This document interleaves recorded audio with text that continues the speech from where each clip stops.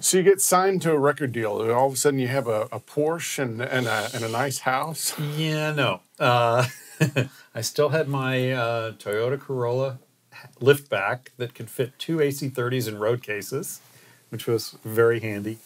No, the record deal, it seemed like it took forever to get the legal part down. Fortunately, Chris Hillman knew lawyers and he knew how all that kind of stuff worked. So I just kind of followed along, and tried to learn as much as I could. And then we did our first album. Paul Worley and Ed C. came out to California, and we recorded it out there because that's where we all lived. Mm-hmm. Then you're waiting for your first single to be released, and the first single was Ashes of Love. And that did pretty well. I mean, it was a top 30 single, nothing to, go crazy about, but at least they played it. Yeah. And then the second single, and this is, by now, through 1986, I think, is when we recorded the album. The idea started in 1985. 1986, we're recording. Finally, first single comes out, or maybe Lover United comes out in maybe spring, of 87, I think. And we start to tour. We come to Nashville and we play Nashville Now and stuff like that. And that record goes up to top 5. So now we're okay. So we're like a real act, but we're still like in a van, playing really funky clubs. And one that I remember specifically, it was in Tupelo, Mississippi. It had one of those signs that you pull out with letters that you change, and sort of colored lights around it. And it was really one of our Spinal Tap moments because it said Ginger the Bear and Desert Rose. So the main attraction was a wrestling bear, and we were like below that. Now, John, I saw Ginger the Bear. She was very talented. That's terrible. Oh, it was, and the guys at that club, they had it out for us for some reason. They wanted to get us in some kind of way. Mm-hmm. First thing they did was ask for pot. Oh, I bet you guys, California, you guys have some good pot. Yeah. Like, no. Yeah. And then there was like, oh, you're looking at our girlfriends? Like, no. Oh, why? Are they not hot enough? And, it was like one of those kind of things. They're just trying to start something. Yeah, so we're just very careful. I mean, the good thing that came out of it was there was a pawn shop across the street, and I found a 1958 J160E. You got you a for like under $200. A Beetle acoustic. Yep. Nice. Yeah, and I think that was one of the things that got me to get to know Joe Glazier too, because the bridge was pulling up. Mm-hmm. He fixed it for me, and still have it to this day. Used it on a lot of records, but point being, we didn't make a lot of money, right away. Yeah. So I kept my job at Disneyland, and they were nice enough to give me a leave of absence, when we would tour. We'd get off the tour, I'd go back and be working there again. So were you touring, were you playing during the week at Disneyland and then doing or would there be block tours where you'd be gone for a month or something? Yeah, it would be more like maybe a couple weeks or maybe 3 weeks or something like that. It would be like a little trip. So they would give me what's called a leave of absence. Yeah. And then a long-term sub would come in and take my place. Yeah. And so that happened for most of 1987. Okay. And then in January 1988, I remember getting a call from Chris Hillman saying, well, congratulations, you have your first #1 record. And it was One Step Forward, I believe. And I thought, okay, I have a #1 record. I'm going to quit my day job. And so that's when I called and gave my notice at Disneyland. And my parents were kind of like, seriously, you're leaving a job that's steady, full-time, and you have benefits, medical benefits and stuff? Right. And I said, yeah, there's guys that have worked there their whole career. I don't want to be one of those guys. Mm-hmm. I appreciate the job. I really like it, but, And then as soon as we started appearing on television, and then they had some parental bragging rights, well, right. then it was okay. That was an okay decision. Yeah.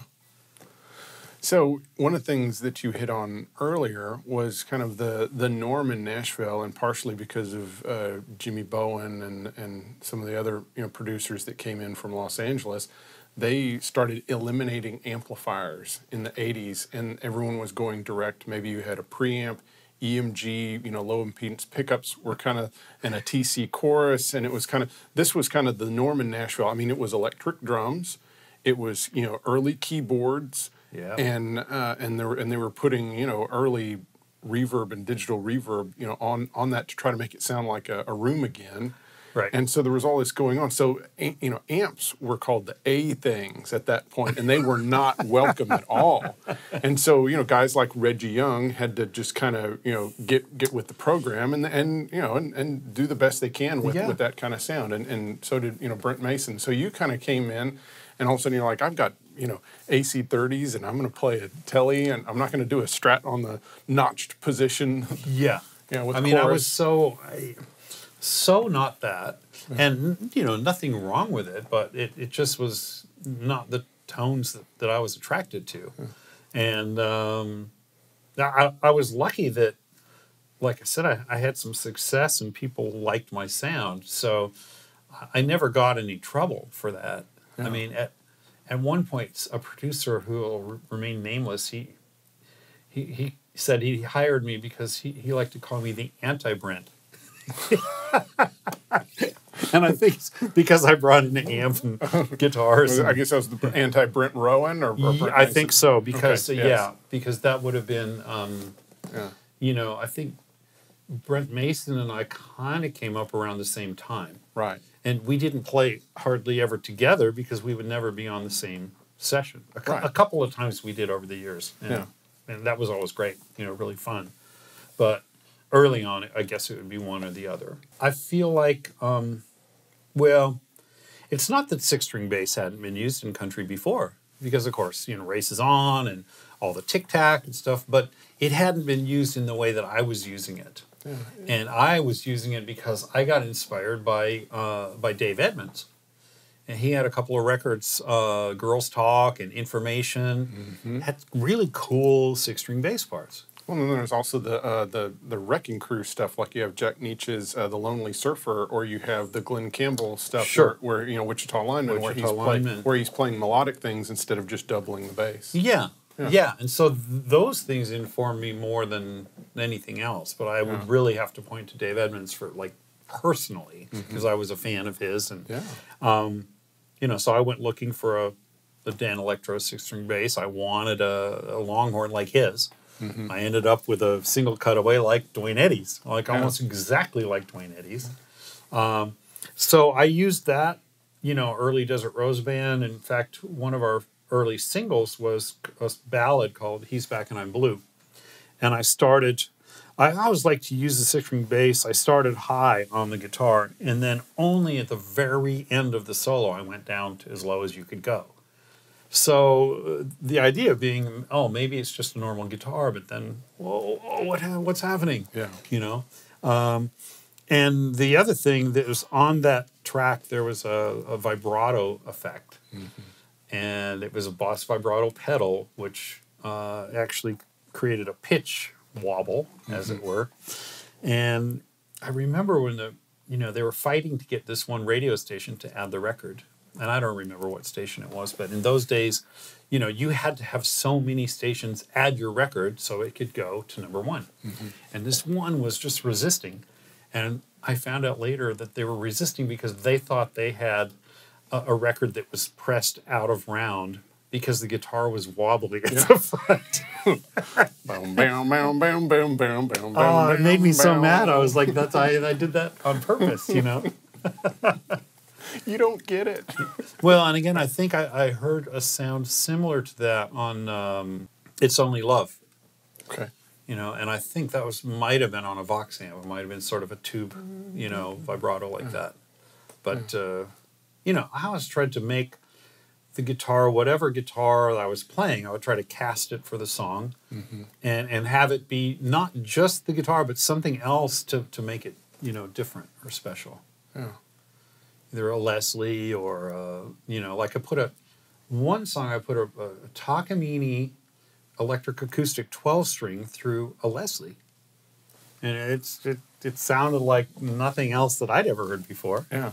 But it sounded good. Yeah. And when you played it live, how did you Well, I tried, when I first started with Desert Rose Band Live, I just had a Boss pedal board like this on the floor. It was a little bit smaller, called BCB6, but basically same, like 6 slots, And I would carry 2 delays because you couldn't program them in those days. I've had one slow and one fast. So one would be on my setting for Price I Pay. Yeah. Or Orange Blossom Special. That kind of dotted eighth repeat where the repeat is just as loud as the original note and there's just a single repeat. Exactly. And then the other one I would have set for like more just like a slapback. Yeah. And I had the Dimension C, the Boss Dimension C, which I always loved because it gave a chorusy sound without it being too swimmy or wobbly. And I'd have the Boss vibrato pedal for that song. He's Back and I'm Blue. I didn't need distortion pedals because nothing I was doing at that time had much distortion on it. I would just drive an AC30 just a little bit, And the reverb that I was using at that time was an Alesis Microverb, I think. Okay. A very small one. A little small. And it was the first reverb that I ever found that had stereo in and out. Okay. Because I would use my my Dimension C pedal for a stereo effect. And I would turn it on. Like, for example, in Summer Wind, at the end of the phrase, I would turn it on so the last chord would shoot to the sides, like this big wash, just for that chord. Yeah. And if you didn't have a stereo reverb to go into, then that effect wouldn't happen. Yeah, it would just you wouldn't get that wide stereo no, effect. it wouldn't open up. It would just sit there. So that was my setup at the time, and then as each consecutive album, like that worked for the first album, and then the second album had a couple of different sounds on it, and then the third album had yet some more. So I started trying to, add things, and I eventually kind of went to the GP16. I think I had a GP8 at first because you could program some sounds in there, and I remember sitting for hours trying to copy my pedal sounds into this unit. Right. And then the GP16, it had a couple of things that I couldn't do on anything else. On Start All Over Again, which was a Rickenbacker 6-string, through this sort of a chorus effect. I was trying to copy my Dimension C, but I could put the speed on a pedal. So it was a little bit like a Leslie, but you had variable speed. Yeah. So I would change the speed while I was playing those riffs in that song to create yet another kind of different wobble, as it were. Yeah. Yeah, and so your rig had to get more and more complex as you were making these records. And so the Desert Rose Band is going along, and then Chris got inducted into the Rock and Roll Hall of Fame with the Byrds. Yeah. Yeah. That was 1990 or 91, I think. Yeah. And it was right around the time of the Iraq War, too. I remember it was like a strange time. And certainly, Chris being a former Byrd and Burrito Brothers and all that, I mean, there's a lot of things about his history that people don't necessarily know. They know he was in the Byrds. Mm-hmm. They don't know that he kind of brought Graham Parsons into it. Mm-hmm. He also brought Clarence White into play early on. He discovered Emmylou Harris and recommended her to Graham. Yeah. So it kind of started her career. I would say he started my career as a, international musician because I got the record deal. I mean, I won't say it was because of him, but certainly his fame, helped that along. I mean, the band was actually my idea. Mm-hmm. So I kind of helped him in a way too, because Desert Rose Band was probably his most successful act for him as an artist because he was the lead singer and the main writer. Right. And in most of the other bands he was in, he wasn't. In Burrito Brothers, he shared it with Graham. I would say it was like, even. Yeah. But Manassas, it's going to be Stills, It's his band. Yeah.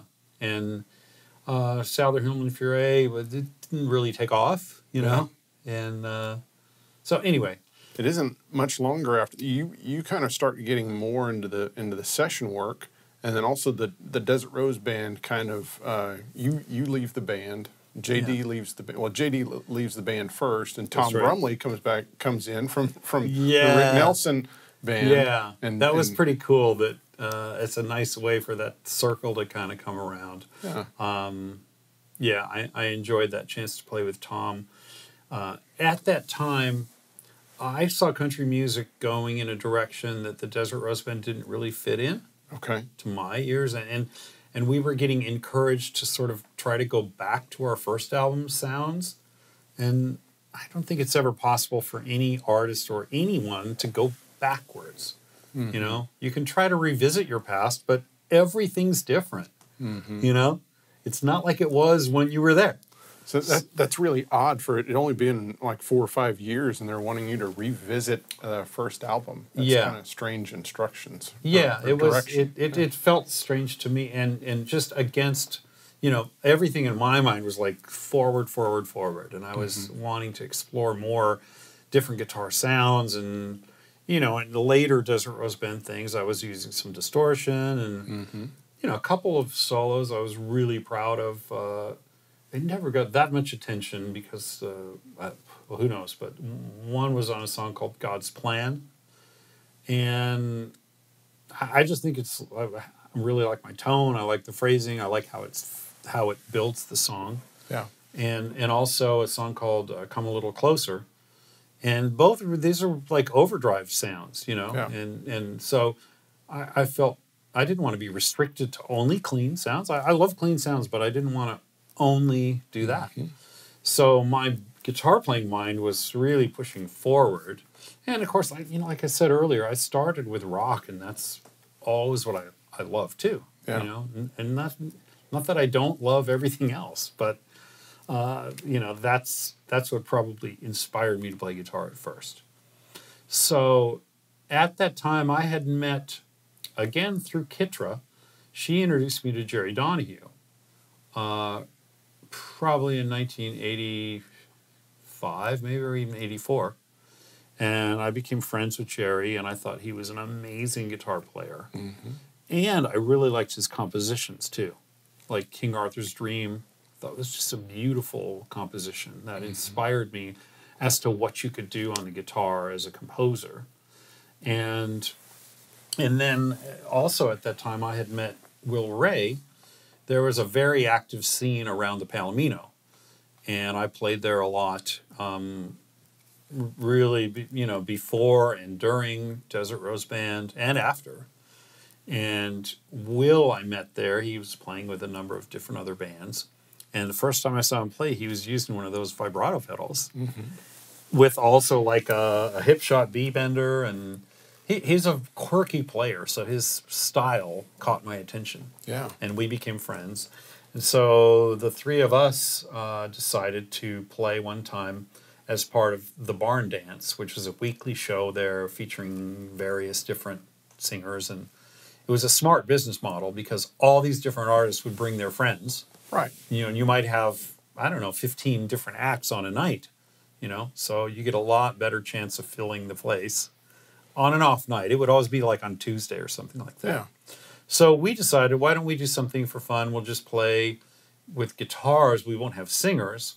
We'll let these three guitars be the voices, like Three Dog Night or the Three Tenors or something like that. And it was, you know, I thought, okay, people are going to expect a bunch of chicken picking and blues and jam stuff. I said, let's not do that. Let's actually do songs, you know? And I knew Jerry had the songs because of his album. He had an album called Telecasting. Yes. And that's where King Arthur's Dream came from. And, you know, it inspired me to write. So I wrote Back on Terra Firma and Highlander Boogie, I think. And Will wrote Hellecaster Stomp and, I don't know, something else. So we had a set of, you know, like a half-hour set or something of enough instrumentals to do this thing. And then we finished our set, and all these people came up. When are you guys playing again? That was amazing. I got to tell my guitar playing friends. And we said, well, we're not. This was just a one-off for fun. Yeah. I said, no, you have to do it again. No, my friends have to hear it, and such and such. So at that time, I was still in a Desert Rose Band, and Jerry was spending a lot of time still in England. He's American, but he grew up in England. So he'd be back and forth. He played with Jerry Rafferty, Joan Armatrading, replaced Richard Thompson in Fairport Convention, played with Sandy Denny and Fotheringay. Very interesting career. Yeah, part of that in that scene. Celtic rock world, kind of. So it wasn't that often that we were all three back and available to do something together again. So this happened over a couple year time period. And so we played again. And maybe that time or the next time, Michael Nesmith came to see us. And by that time, I'd started playing with Michael Nesmith through John Hobbs, who was a session keyboard player and a band leader on a television show called Hot Country Nights that Steve Duncan, J.D. Maness, and I played right after we left Desert Rose Band. We started playing on this weekly television show. It was a Dick Clark production. Exactly. Yes.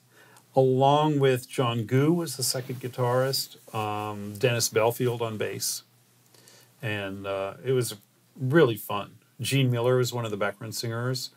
And I remember one of the first guests was Pam Tillis. And maybe it was Memphis, was on the radio at that time. Mm-hmm. And, of course, I'd played on that record, and I did two quite different parts. One was a completely detuned open A with my low E all the way down to low A. Right. In like a very strange, and I used the vibrato pedal again on that. A lot of harmonics and Reiki chords and things. And a lot of reverb too. And then the other was like more like a standard Les Paul kind of solo part. Yeah. Well, I asked somebody at Fender if I could borrow a double neck guitar so I could detune the one neck and play on the other neck. Mm-hmm. So I did that for the show. And Gene came up to me and said, "Wow, that's amazing. You sounded just like the guy on the record with that." I said, "Well, thank you. Thank you. I'm glad." Thanks. Yeah, that guy was pretty good. Yeah, he's great. I think he's going places. Yeah. Well, that I can go off on all these different tangents, but early on, I think maybe the second or third time Desert Rose Band had played live in Nashville. It was an outdoor summer concert series downtown, near 3rd or something like that. And I remember the gig because Gene Clark came to the gig. And it was the only time I'd ever met him. And I was happy to meet him because I was a fan. I still am a huge fan of his writing, and he was a really nice guy. And so at that time, he was the 4th bird that I had met, And then also at that, I met Pam Tillis at that show.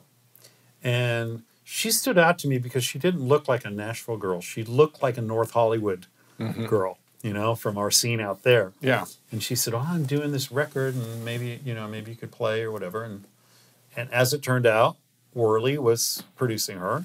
Who you had worked with at the Desert Rose Band. So exactly. You had your in. So I did play on her record. And my wife, now was my girlfriend then, my wife, Dixie Gamble, was an old friend of Pam and actually had produced her first album when she was trying to be a pop artist, in the early 80s. So I when we were doing the session, we had cut, maybe it was Memphis, and I thought, wow, this is really good. I think this is going to do well for her. And I don't like to predict, this is going to be a hit or whatever. But I remember calling, my wife and saying, "Wow, I think we really have a great record. I think this song is going to do good for her." And indeed, it did. It kind of started her career in country, which was pretty cool. So you played this, the Hellecaster gig, and then Nesmith ends up funding y'all making a record? Yeah. No one would have ever heard of the Hellecasters without Michael, I don't think. Yeah. He was a really, really forward-thinking guy, very creative, one of the most creative beings that I know. He was the first person to try to explain to me the internet. He was all about it.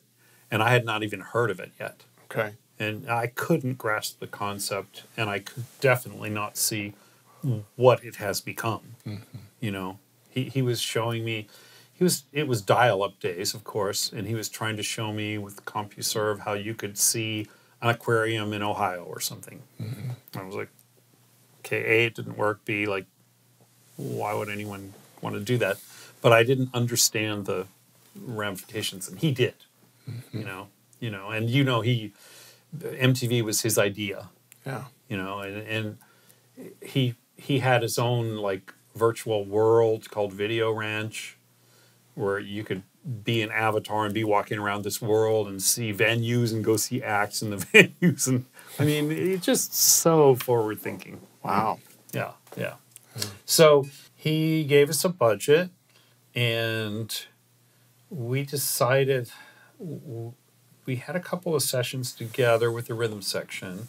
We had two different rhythm sections. One was Donald Lindley on drums, and Donald, he has a special place in my heart because he was one of the first guys to encourage me to do my own music, as opposed to being in a band or backing up other people. Yeah. And so at the time he was living in North Hollywood, he was playing. I was probably close to the end of my time with Desert Rose Band, but he was also playing with Lucinda Williams quite a bit. And eventually he moved to Austin with Lucinda. But before that, he was playing a lot with Rosie Flores, and he played on some early solo rock recordings that I just recently transferred from a 2-inch tape to Pro Tools so I can mix it, because I could never afford to mix it back in the day. He was on drums. Davey Farragher was on bass. Yeah. Davey is from my hometown of Redlands, and we used to jam when we were kids. And, of course, now he plays bass for Elvis Costello. But they were my rhythm section. Mark Banchina was the keyboard player, who's a big-time film composer now and does Lion King and Moana and big Disney films. And so I had a pretty good band back then. But the first Hellecaster's gigs, that was the rhythm section. Okay. And then they did some of the album, and then the other half was Steve Duncan and Dennis Belfield. So we kind of did, I think, 2 batches of sessions as far as I remember. And we would put down whatever main guitar parts that the others had to sync to. And then we would each go into our home studios. Or I didn't even have a home studio at that time, but Will did and Jerry did. And I was allowed to use a studio from Michael Lloyd, who's an amazing producer. Michael, his first hit was with Lou Rawls when he was like a teenager. He kind of grew up with the Beach Boys that age. And he did all the music for Dirty Dancing, Belinda Carlisle, you name it, so many different things. The Osmond Brothers, all kinds of stuff. Well, he would let me use his studio when he wasn't using it. And so I cut my parts for the Hellecaster's first album in his studio. And did you mainly use this guitar? The first half, I used probably more my Sunburst Telecaster and an AC30. And then the sort of the second half, like Orange Blossom Special, 5 Minutes to Spare, a lot of those songs, I used this guitar, and I used a matchless amp that has since been stolen, but it was the first matchless single 12. Much like this one here, which this is my signature model, has a couple of different things, but the single 12 was very similar to that. Yeah. And so that's kind of, at that time, I kind of transitioned from using a 212 amp, like an AC30 or a matchless 212, to liking the single 12 amps. And I kind of remember it happening in the studio with Roger McGuinn. I'd been brought in to play on his album Back from Rio. And, of course, Roger was playing his 12-string and had a lot of those great parts. And so I would try to add different sounding parts to that mix. And I would use even Strats or 6-string bass or my Epiphone Yellow Submarine guitar. It's kind of a casino with P90s. Yeah. And all through that single 12 matchless. And I liked how that sounded on stage too. Strangely, it was more directional and more focused. on stage than a 212. Mm-hmm. So that kind of became my Hellecaster setup. Yeah. Would be this guitar, the G&L ASAT, and a single 12 matchless, and then I would always have another guitar set up with a 2-point pivot vibrato system. And the first one was a prototype Comanche that Leo Fender had given to me.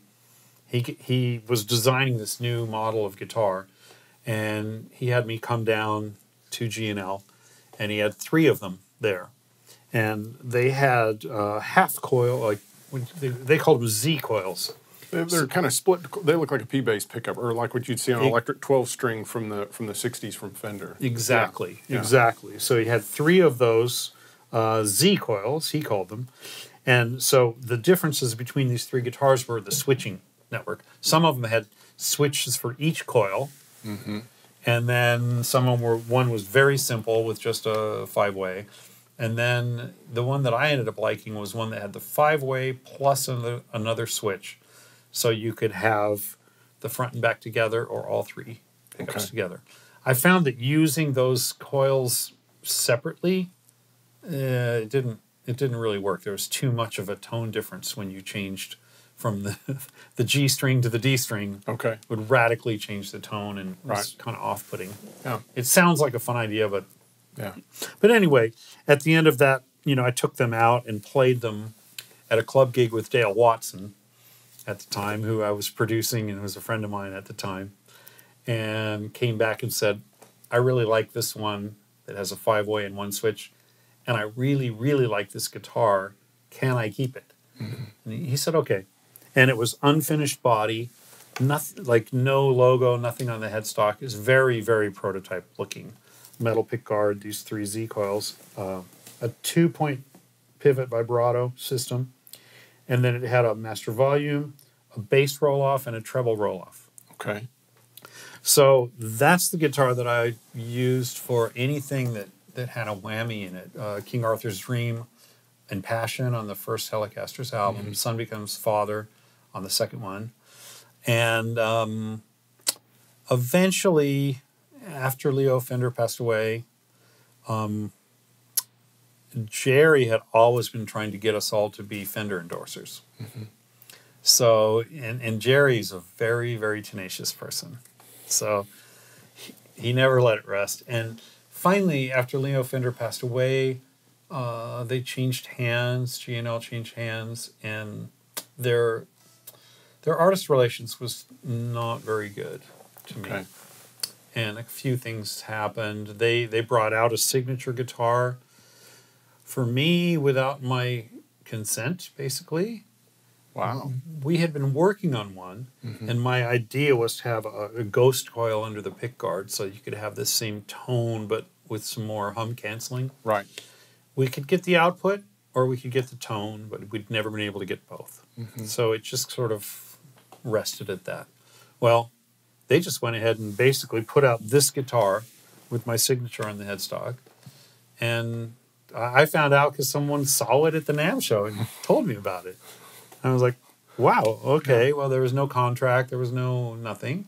Wow. And at that time, I was about to tour with Elton John.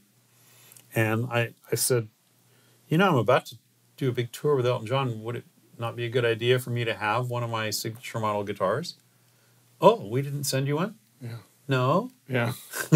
So after a year of trying to get a contract and trying to work out something, and also referring other guitarists like Elliot Easton and Clint Strong and various different people, Red Volker, to them, and them not returning their calls. Yeah. It was embarrassing, and I was just like, okay. Yeah. Well, it's okay, Jerry. Let's go to Fender. Let's go. Yeah. So I needed to have something that would do what this does, and needed to have something that would do what that Comanche prototype would do. So they said the quickest thing we can do for you guys is do a limited edition series, which they would do each year. Maybe a 10 or whatever different artists would do a limited edition series of their guitars. So they did. The only other band they had done was the Ventures. And so here was the Hellecasters were the next band, and we had a set of Hellecasters limited edition guitars. Right. And they said, you can do whatever you want, as wild as you want to be. So I knew that I needed a Fender now that would do what that G&L had done. Mm-hmm. So I designed my signature Hellecaster model with split coil pickups. And as you mentioned before, they look like the Fender 12-string. Right. And I had Seymour Duncan basically copy the G&L pickups, but with Alnico magnets. Instead of ceramic. Instead of ceramic. So the G&L might be a little better for distortion. The Fender has a very sweet, clean sound and is also good for distortion. Yeah. So everything else the same, like a 2-point pivot vibrato, volume, bass roll-off, treble roll-off, at a push-pull pot to give a combination of front and back or all 3 pickups. Maple body, because that's what the Comanche was, very heavy, but it has a particular feedback quality where you can control the feedback really, really well. Wow. And a particular type of sustain. And then the other thing that's unusual about that guitar is it has left-handed headstock. Right. And that came from years before I put together a Strat at some point, and there was a music store going out of business. They had a left-handed Strat neck for $25. I'll have that. Yeah. And I liked how it sounded. It just sounded a little bit different. The strings, the lower strings being longer. Yeah. Having more length to it. Yeah. So that became my Hellecaster setup after the second album. And so it was during the making of the second album second Hellecaster's album that Elton John called and asked me to tour with him. And it took me about a week to agree to do it because they said you wouldn't have time for anything else. Yeah. And the Hellecaster's first album had come out and won Album of the Year and Country Album of the Year from Guitar Player magazine. And so we were excited to release our second album, which I feel is the best Hellecaster's album. Most people like the first best, but the second, to me, we had a chance to develop as writers and develop as a unit. And I think that, anyway, that album was about to come out. I was playing a lot of these solo gigs. I had a weekly spot at the Palomino where I could have any other acts that I wanted, and I was playing more rock-oriented material as a solo artist. And I was coming back and forth to Nashville a lot for sessions from Hollywood, where I lived. I was working in films. I was working in television. I was a musical director and kind of musical coach to Delta Burke on a sitcom. I remember seeing that Did you see show. it? I remember seeing that show, and I remember it's like, hey, there's John. You're one of the few people that watched that show. Yeah, I think it was just called Delta. It was called. You're absolutely right. Yes. Delta, and it was like, again, it was one of those kind of sitcom things, and then all of a sudden here's a band on a stage and on a little stage, and all of a sudden she'd get up and. Her character wanted to be a country singer, and she, in real life, kind of wanted that too. Yeah. She probably could have been good if she was a little bit less nervous about it, because she would get very nervous at the time. Yeah. But Bill Engvall was also part of the cast. Okay. I met him. He just had a kind of a small part as her cousin's boyfriend or something like that. Yeah. But I got to know him back then. But every day in my life something was different, and I really liked it. It really suited me. I was playing a lot of different styles of music. And so the idea of stopping all of that to play with one artist as a sideman, I didn't like that idea so much. And already, I mean, this sounds kind of braggy, but it's just the way that it happened. I was working a lot with Howie Epstein at the time, from Tom Petty and the Heartbreakers. Howie was producing John Prine and Carlene Carter, won a Grammy for his production. I played a lot on those albums. So we spent a lot of time together and became very good friends. Yeah. And at that time, he called me twice, once saying, hey, Bruce Springsteen is putting together a new band. Do you want me to get you an audition? I can do that. And I said, I really don't. I so appreciate it, but nobody's going to like the band after the E Street Band. Right. No one's going to like that.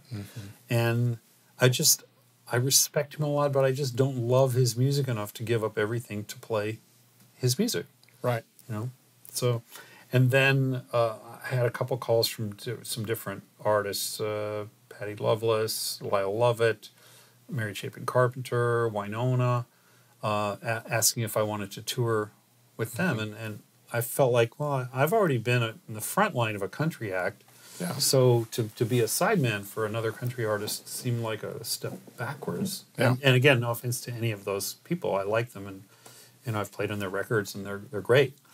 And then I also got a call from Howie saying, Dylan is putting together a band. Do you want to audition for that? And I said, well, I've played on stage with Dylan before, and I don't think that would be a good fit for me. And he said, yeah, as your friend, I agree with that, because he had toured with Tom Petty with Dylan too, in the mid-'80s. And again, like, total respect, love his songs.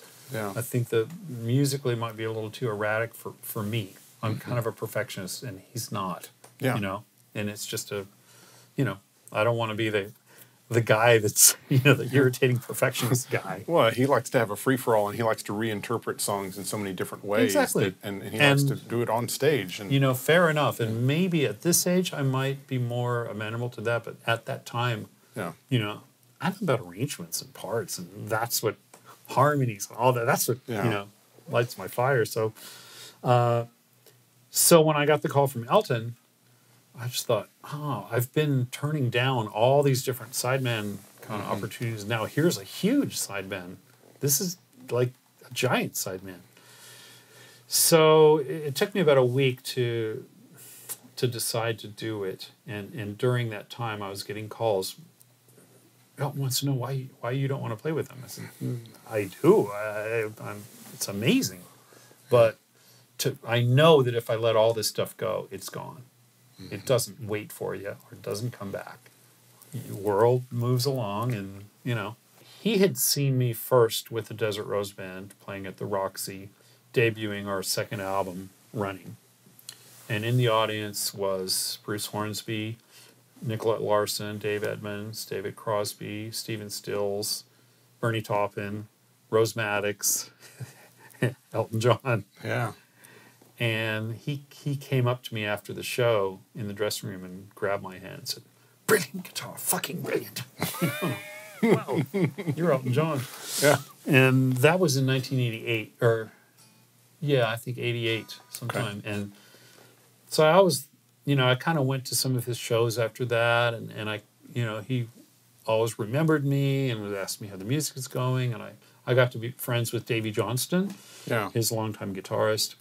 And so I was thought, maybe I'll do something with him at some point. I'll do a session for him, because I'd played recently on Bonnie Raitt's Nick of Time album. Mm-hmm. Don Was produced it, and then Don Was slated to produce a couple things for Elton. So I thought, okay, that's how this will turn around. And I did get called for that, but it never happened for some reason. And then years went by, 6 years went by, and this was before email or anything like that. So Davey moved and his number changed, and just lost contact and just sort of, I've just forgot about it, And then he called out of the blue and said, we want somebody that can do a lot of harmony vocals and play guitar, and you were the first person we thought of. And so, that sent me on a whole other path. And of course, the other guys in the Hellecasters were kind of disappointed, but I said, I'm going to still... we'll still play when we can, But that was in, late 1994. And then shortly after that, Michael Nesmith's company, Pacific Arts, got in a lawsuit with PBS because they'd been distributing PBS's home videos. And there was some sort of trouble. And Michael kindly gave us our 2 albums back, the rights to our albums, because he was going to be in litigation. Right. So he closed down his company. We got the rights to the first 2 albums back, and then made a 3rd album under our own steam, basically. We owned it. And by that time, we were with Fender. And my setup for that was a custom shop Telecaster with 2 Tele front pickups and 2 Tele back pickups. It became my custom shop model. Yeah. And then a limited edition Hellecaster model, which was patterned after the Comanche. Right. Sable colored, gold sparkle, very, very flashy left-handed headstock and such. And again, still with the single 12 matchless.